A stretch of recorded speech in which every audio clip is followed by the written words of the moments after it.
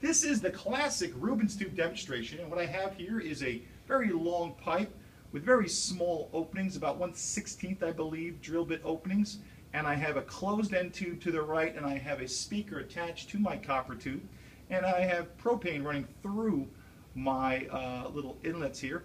Now, what I'm going to do here is I'm going to put through the speakers some known frequencies of sound, and you're going to see the standing waves that develop through this closed pipe.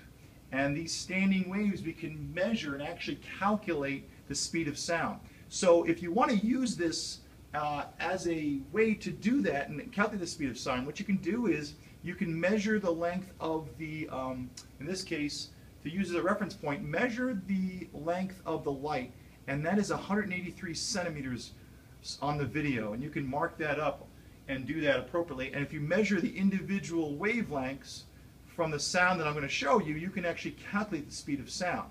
The speed of sound is equal to the wavelength times the frequency. Any case, let's continue. So I'm going to project some sound waves through here, and I'm going to start with some lower sound waves, or sound waves with lower pitches that have longer wavelengths.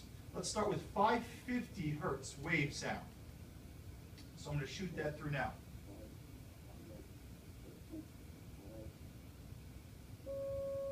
And you can see the corresponding wavelengths, and you can actually measure the wavelength here. And you can see and count with this sound. I'm not sure if you hear that pulse. Might be too light to pick up, but you can see where there is peaks and valleys. The peaks, of course, is constructive interference, and the valleys are the destructive interference, where the propane doesn't have a great chance to go through the inlet because you have molecules being pushed together, okay, in those areas in that standing wave. So that was 550. So we're going to go up, okay? So we're going to go up to 600 somewhere. So here comes 600 hertz sound.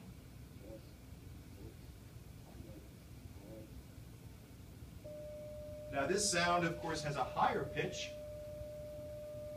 shorter wavelength. And again, you can count there as more crests here because the wavelengths are now getting smaller with the higher pitch.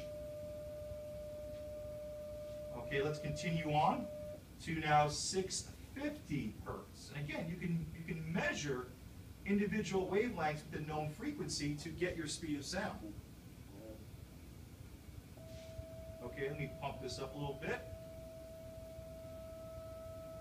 And there is more crests and more valleys or nodes here in my waves because I am increasing the pitch. The wavelength is getting smaller. I love to teach this to my chemistry kids because when I'm teaching the Bohr modeling and talking about electromagnetic radiation, you don't get the sense of a wave. Obviously, we're talking about standing waves here with sound, but there's a good comparison here, excellent comparison with wavelength and frequency. So continue on. All right, let's go to 700 hertz, and you get the idea what's happening.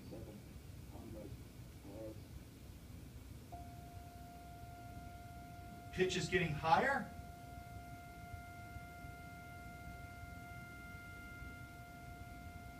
And of course, the wavelengths are getting smaller. There's less jets of air being popped up here. Okay, you see your nice nodes, destructive interference, and of course, your constructive interference of these standing waves of sound. Again, you can measure these. All right, let's go on and do even higher. 750.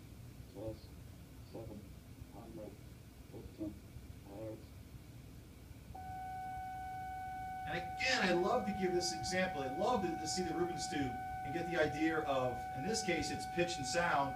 But again, I can basically parallel this with light waves, the idea that higher energy light waves, okay, have shorter wavelengths and higher frequency, a lot more pulses, okay?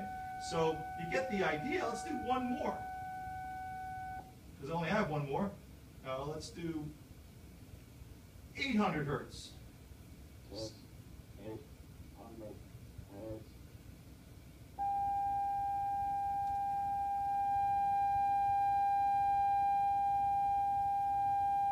Pretty fantastic.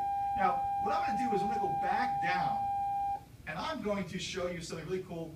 I'm going to pulse through 500 and 501 to see if I can get a beat frequency happening through. So I'm cycling at 500 hertz and a 501 hertz, and hopefully we can see a beat frequency happening, okay, by the pulses finding, with a beat happening, you're going to see where there's constructive interference. Like, pretty cool. So this is beat frequency. And when you get that beat, that's where you have constructive interference. And that lull is when there's destructive. Kind of like when someone's singing chorus just a little bit off key to the rest of them, you could actually hear an off beat or a beat frequency happening. Pretty cool.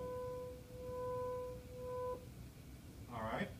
And that's about it. Again, you can use this to your advantage. Let's go a little low frequency. Let's go like a 400. Get really low here. And you can see that the wavelength, the tube's not long enough to give me a whole wave. Okay, so you get the idea. All right. Remember, if you're using this to measure the wavelengths, you need a reference point 183 centimeters from light to light in the beginning. Some is not lit now. Okay, back to that. All right. That's the demonstration.